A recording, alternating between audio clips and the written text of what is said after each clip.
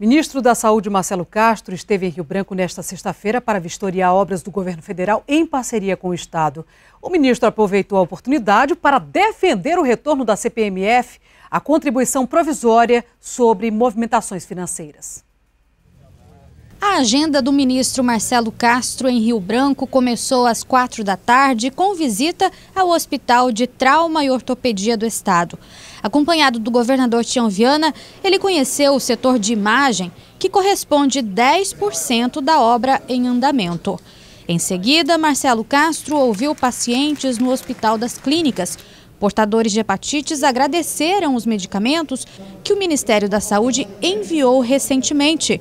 Os remédios contra a hepatite C, segundo os laboratórios, garantem cura acima de 90%.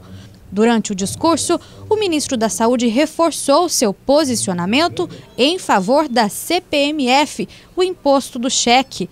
Para ele, somente os ricos não querem a aprovação do imposto.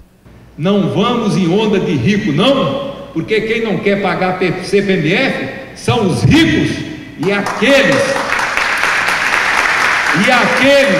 que têm dinheiro ilícito, que têm dinheiro sujo, que não quer ver o seu dinheiro rastreado nos bancos.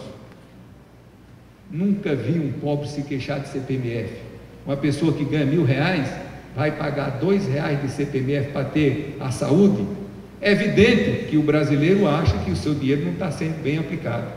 Mas na hora que a cidadã brasileira souber que vai contribuir um pouquinho do que ganha para ter uma assistência de boa qualidade, que ele vai poder se dirigir a um hospital e ser tratado com respeito, com dignidade, quem é que não está disposto a fazer esse pequeno sacrifício?